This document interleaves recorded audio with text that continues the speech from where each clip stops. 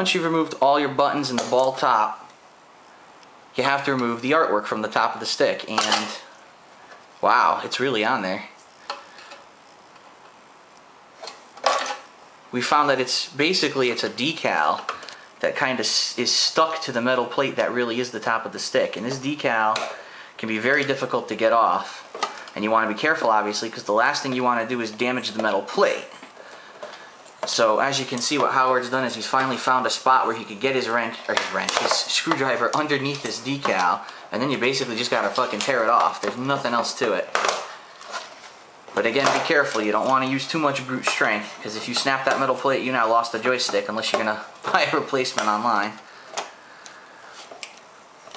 What we actually did with the 360 stick is we used wire cutters to cut through a lot of the decal.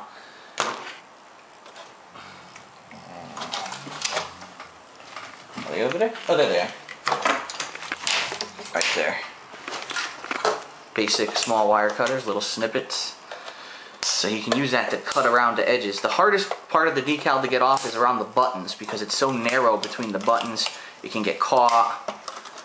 So what you're going to want to do is, as Howard's doing here, cut between the buttons as you pull up the decal. It makes it a little bit easier. Be careful, because the decal is thick and you don't want to accidentally end up cutting yourself too.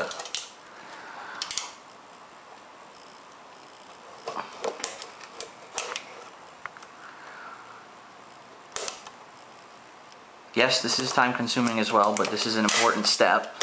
If you don't do this, your artwork will not properly stay on the top of the stick. Here you go.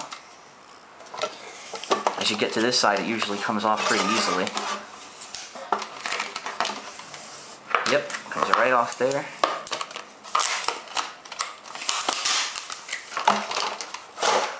What you'll notice Hori did is they actually sanded down around the joystick where the bolts were actually sticking up, so that it would be a flat top. That's what those little sanding marks are around the joystick. Alright, this actually was a lot easier than the 360 stick. The 360 stick was a pain. There was a lot of glue left over. So the first thing you want to do is inspect the top and make sure that there is no glue left over, because you don't want it sticking to your custom art, and the next thing you know, you're stuck with that custom art forever, because it's physically part of your stick. It looks like in our case it came off pretty clean. There's really nothing left over. So what we're going to do is we're going to take the custom art and the plexiglass, and we're going to carefully place it down, aligning it with the joystick. It might not be absolutely perfect, but it doesn't have to be. And then what you're going to do is quite simple. You're going to pop your buttons right back in there by just pushing them in. Or we actually use these snap-it type buttons that just snap right into the holes. And you can buy those online, or you can buy screw-ons, which basically the button goes in the hole and then there's a nut or a screw-on connector that holds it in from the other side of the joystick. There's that style right there. And we're actually going to use two of those for the start and the select buttons on the joystick. Obviously, if you've purchased better buttons, you can purchase Sanwa buttons, you can purchase Shimizu buttons. There's several different companies that make them. They each have a different feel. A lot of people like the Sanwa, a lot of people say the Shimizu's better. I personally like them both. I really don't think there's a major difference between them. So, now we're going to do these screw-on buttons. We'll show you how to do one of those. Basically, the button goes right in the hole there. And then from the other side of the joystick, you use that screw-on ring and tighten it to keep it in place. Now what you've seen is that this 8-button joystick now became a 6-button joystick because we bought a 6-button plexiglass template. 2 buttons are not being used, and that's, for pro players, it's kind of annoying because we've always been used to playing on 6 buttons. When they made all these joysticks with 8 buttons, you get distracted, like where's my hand supposed to be? With only 6 buttons, you don't have that distraction. It's very straightforward.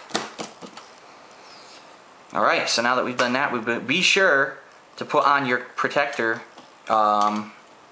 before you try to do the joystick. We made that mistake on the last one. We did not put the protector and the dust cover back on before we tried to put the joystick back together, and it was a pain in the ass.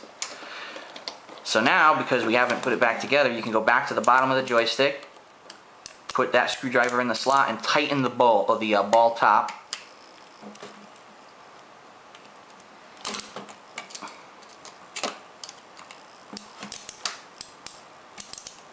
Make sure it's nice and tight, because you don't want your ball top coming off in the middle of a match, that's for sure. Alright, so we now have the amazing task of attaching the wires back to the buttons per the notes that we took. Right here. So it says the first button here, the jab was yellow. So I gotta find the 2 yellow wires in this mess of wires. Looks like a fucking Medusa haircut.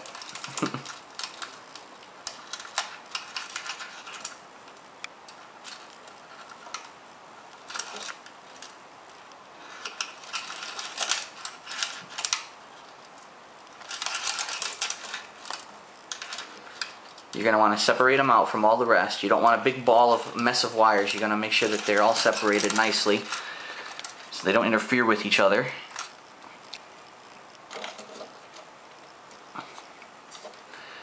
And you quite simply, whoops, we got a spring. Quite simply, you just, you're going to have to hold it from underneath probably when you push that on. Reconnect those wires, make sure they're nice and tight, and you do that for all of the buttons. And once you've done that, you come back and once we've done that, we'll come back and we'll show you what the next step is.